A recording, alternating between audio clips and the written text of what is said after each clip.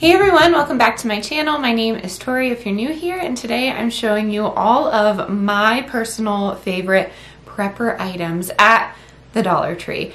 I am having some technical difficulties as well as just some, I don't know, I guess pregnancy related, not complications, but I'm trying to film some videos because I just have a gut feeling that this baby may be coming a bit earlier than we expected. So I'm not sure if it's actually going to happen, but if I ghost you all, meaning if I leave for a little bit of time, please know that I'm okay. I will try and keep everyone posted, but it's been a day. So I went to the Dollar Tree a few days ago. I've meant to film this, and my goal was to find 10 items. See, I don't know, I'm on a different camera. I don't know if I'm in focus, but hopefully I am. My goal was to find 10 items that are my most favorite things to get at the Dollar Tree. I've done some lists before at the Dollar Tree, and I always get that one comment saying, you know, it's worthless to buy things at the Dollar Tree because they're cheap. I think, in my opinion, in my humble opinion, it's better than nothing. So you'll find some items on here that, yes, if you get a quality product, of course that's going to be better. But these products are better than nothing, and there's a lot of us that are on a budget. So I hope that is helpful. Sorry for the long intro. If you are new here, hi, hello. My name is Tori. I am a wife, mother of almost 3, and we do prepping life on a budget. I show you how to prepare yourself and your family for emergencies on a budget. I think it's so important, especially now during the times of uncertainty. And I hope you give us a follow. I hope you subscribe and just become part of our family. Our subscribers come from all walks of life, and I love them all. So they are a wealth of knowledge. If you have any questions, I will try and answer them in the comments, but I'm sure someone will get back to you. So without further ado, I have my bag right next to me here, and I have one item that I set up. If you follow me on Instagram, you already saw it. I'm very excited about this item, which gives me my shameless plug. If you want to follow me on Instagram, go right ahead. It's not a huge community, but it's a good time. So if you want to do that, if you're an Instagrammer, go head over and give us a follow over there. I have my bag to my side, and I'm just going to grab from it. I don't have anything in order here, so let's see. It's just a bag of wonders here. Ooh, first one, Strike On matches. Let's see here. This is the 300 count, the large kitchen matches, $1.25 at the Dollar Tree. I know you can get these cheaper at Walmart for 97 cents, but if you factor in gas, Dollar Tree was closer. So matches, I love them. I would prefer them to be waterproof though. For the sake of the video, I went ahead and grabbed these, and for the sake of my pantry, but you know, they do have waterproof, and I think they're better. So if you can find waterproof, grab those. Matches are awesome. Starting fires are fun if you keep them contained and irresponsible. But I love having a good old fire, so I wanted to include that. Let's see. Nope. Aha! I found it. Okay. The family size mashed potatoes, the, I don't know, the dehydrated potatoes. They are cheaper at the Dollar Tree, so I grabbed a few packs of these, but these are awesome to keep in a bug out bag because you can thicken things with them. It could be a nice side to a can of chili, which I have in here too, but I think it's lightweight, and all you need is some boiling water. So you can do a lot with these mashed potatoes. I've done a lot with these mashed potatoes. I really like to cook, and sometimes I document that. So if you want to check out those videos, they're all linked in my budget meals, but I grabbed these mashed potatoes, and I think you should too. Next up, self-watering plant, I guess planting pots. I'm going to take my seeds that I started and move them on over to here, but this year they're in a 3-pack, and they have the self-watering in here, so it's really nice. I went ahead and I thought I got another one. I did get another one. I got this color too, just to jazz it up. You never know. Those are nice colors. I feel like Dollar Tree did good with their planting this year. So you will hear me say this from time and time again if you're new here, but I love planting our own food. I love growing our own food. I think it's really important, especially now. I try and go for organic because I don't trust what they're spraying on our food, to be quite frank with you, but that is why I grow my own food. And we don't have the longest growing season here in Colorado. I'm 5B, but sometimes we get random snowstorms in June. So I can do everything I can to direct sow, but I do like seed starting. So these are nice little transfer pots until I can get them into the ground. Next up is that chili that I was talking about. I found this all beef chili with beans, and let's read the ingredients. We shall see here. This is made in Nashville, Tennessee. We have water, beef, beans, food starch, soy protein, caramel color, chili pepper, tomato paste, salt. I mean, other than the soy protein, I feel like this is okay. It's not too bad. Yeah, it's not that bad. But let's see. Total calories, 290. So that's key if you're having a bug out bag and you need to pack in some calories. The protein in here is 13 grams. That's pretty good. The sodium, however, is 720. So you're definitely going to need some water in your bug out bag. I have videos on bug out bags and how we stay prepared in the event of an emergency. This isn't always all the time SHTF, which stands for SHIT, hit the fan. I'm not planning for an apocalypse. I'm just planning for an emergency. You never know what's going to happen. So we experienced a tornado about a year or two ago, and ever since then, I just get nervous. I don't know, with any natural disaster, we're right next to a major river. You don't know what could happen. So it's nice to have a bug out bag. It gives me a sense of security to easily grab and go what we need. So chili is a good one. They also have vegetarian as well, but that has an increased amount of soy in there. I'm not too big of a fan of soy, so I would opt for just a can of beans or something like that if you're not a meat eater. Next up on the list is a little bit different. It's Epsom salt, $1.25. This is a great value for the 2 pounds of Epsom salt, but magnesium has amazing benefits, and I feel like everyone should have it on their prepper counter, especially if you are going to have to be off grid. You're going to need a foot soak, honestly. Magnesium really helps with my migraines as well. So a lot of different uses for magnesium.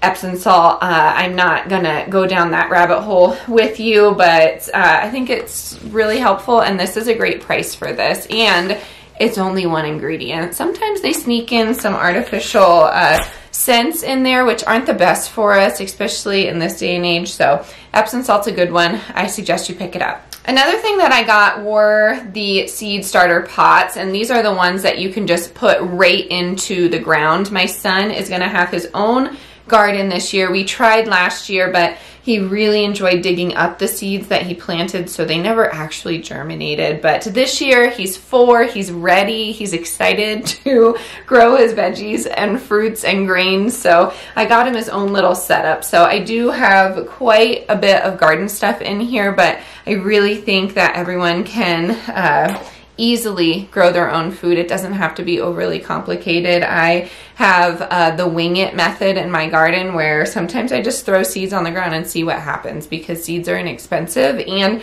it's fun to grow things. It's fun to care for things, really, truly. I'm not just saying that as a mother, I'm saying that as a human being. Just growing something and caring for it for your own hands just does the body good, I promise you, so give it a shot. Next on the list, super glue. I always get a pack of super glue. I don't know if you can find this cheaper. It's $1.25. You can do a lot with super glue. You could even take a small wound and seal it up.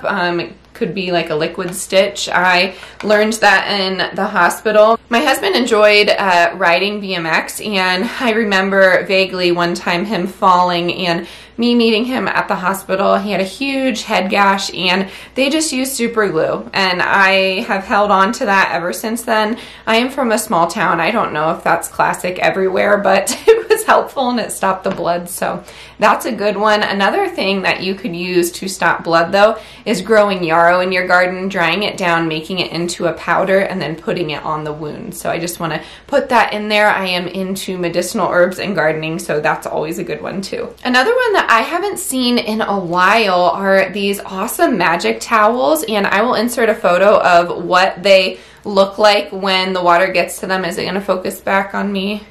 I'm hoping I'm in focus. I don't know, but I will insert a photo of what these look like when water gets to them, but essentially it's a very compacted towel. You just add some water to it, and I think these are great to have in the bug out bags. They're usually in the kids section, so you get little characters and things like that, but I'm sure you could find just basic ones on Amazon. So I always like to have these in the car or in my purse. Just, you never know, you never know. Kids are messy, but so am I. So are adults, so I always like to have them as well. Next on the list are these swing top jars. They are $1.25, and I like to store my dried herbs in there. You can store some dried beans, rices, things like that. So I always find that having a good seal on a container is awesome for a prepper pantry. Not necessarily your long-term storage, like 20 years plus, but even 2 years, this will be fine. Give it a nice wash, and these are an awesome price. I get mine typically at Hobby Lobby when they go on sale, but they're not always on sale. So I did want to include this. I got these just so I can store some of my dried herbs and flowers that I didn't get to, that are still hanging and drying in my garage, and they are just fine. They are dust proof and everything, but I needed to get them processed and on my apothecary shelf. Another favorite of mine are these glow bracelets. You could find these at Michael's as well, and they're pretty inexpensive, but I like to have these in case of emergency with my kids. You never know if your car is going to break down. Put these on your kids' arms and legs if you're on the side of the road and you need to exit the vehicle. If ever you're in the woods, we love to put these on the kids if we're camping, just so we know where they are. Typically, we like to use these in glow stick baths for the kids, but these are nice to have in the event of an emergency. I think they're great for just about anyone, and Dollar Tree has so many different varieties. I just went ahead and grabbed the bracelets this time with the connectors. Next on the list are seeds. I was talking to someone on here, shout out to you. I can't remember your name, I'm so sorry. I'm usually good at that, but you get your seeds at the Dollar Tree. They are 4 for $1. So on here, I went ahead and got 4. I picked random ones. Actually, my son did because these are for his garden, but he got the Bachelor Button Blue Boys. They are non-GMO seeds, and that's debatable. Again, not going to go into that. Some people prefer non-GMO. Some people do not. Some people think it's a gimmick. It's a whole thing. We also got some dill. We also got some yellow Cherokee wax beans. And then we got some beets. He loves beets, so do I. We like dyeing things with beets, but we also like eating them, so they're nice to have as well. But 4 for $1, you really can't beat it. And they have other things, you know, they have your classic tomatoes, peppers, things like that, but we are covered on those seeds, so I just kept it pretty light, which is new for me because if you're new here, I love gardening, I love seeds. So yes, I was excited that I, you know, really stayed focused in those aisles and didn't buy all the seeds. Another favorite are the Kojak pinto beans. I know it's silly, but this brand specifically is really good for me. And I have a bunch of Mylar bags that I just like to get off the shelf, so they're empty, but I'm gonna just fill up some Mylar with these pinto beans. And 16 ounces a pound for $1.25 is pretty decent. You can find them at Walmart for a better price, but again, Walmart was not as close as Dollar Tree this time. They typically have a northern bean at my Dollar Tree and then a red kidney bean as well, but if you are new to the dried bean game and you want to find them on the cheap, try the Dollar Tree. All right, next up on the list, I will preach this and preach this. This 8-in-1 multi-use knife. I grew up around knives. It sounds strange, I know. My dad really loves knives, pocket knives of all sorts. So I grew up around them. I knew how to use them. We teach my son how to use them. He loves it, and I think they're a great tool to have. I personally like the brand Benchmade. Those knives are amazing. They're very well made, and I think they work well, but I do not have it in the budget to buy a bunch of Benchmades, and this was the comment I got probably a year ago about getting a Dollar Tree knife, and this is better than nothing. I will preach it to the end, honestly. I mean, it's better than nothing. And this one is the 8-in-1 multi-use tool. They also have a larger knife that sticks out, and that you would have better control if you were using it in a self-defense situation. But let's not go down that road. I'm just talking about having a multi-use tool, because this has the bottle opener on there, the flat screwdriver, corkscrew, Phillips, a nail file, a knife. It has scissors on here, so this is a good one. But check out their tool selection, because they have a bunch of stuff. They even have an axe in there. I don't know if that would fall apart, but you never know, and it's better than nothing. I think that's the last time I'll say it, but that's always a good one to grab. And then last but not least are these garden shears. I was pruning my roses. I use roses medicinally, and they're beautiful to look at, but I was pruning them and my shears fell apart, so I grabbed another one. And these are great for just about anything, but they work well, and they have different colors if you need it. But I did want to include this on the list because you can use pruning shears for a lot of different things. But if you are cutting your roses back, which you need to really if you want your roses to flourish and keep growing, well, I guess it depends on what kind of roses you have, but with my bushes, they need a haircut every now and again, probably every season, just so we can get the best abundance out of them. So I did want to include this one. I'm gonna take you downstairs and show you the last thing on the list, but I was excited to find this. I see these sponsorships that companies do with larger YouTubers, and I will say a bit of jealousy sparks in me, but I'm getting there. My goal is to work with companies and brands that I believe in, but I did find a dupe for one of these things, and I know it's been everywhere, but I'm really excited that I got my hands on these. So let's head downstairs and I'll show you what I got. Here it is. I can't really say the company that it's a dupe for, but that one is $150, I think, and this one cost me $12.50. So I got 10 of these, and they have those different colors. I was told that I was lucky I got there when I did, so I'm definitely going to go back, but this is perfect for strawberries. I think it's really going to work. I'm going to get it onto some base because it does get quite windy here in Colorado, and I just feel even with dirt, I don't think it will stay afloat. So I'm not really sure. If you have any suggestions for the base, let me know, but I did want to include this. Again, I got 10 of them. You can stack them way higher than that if you want.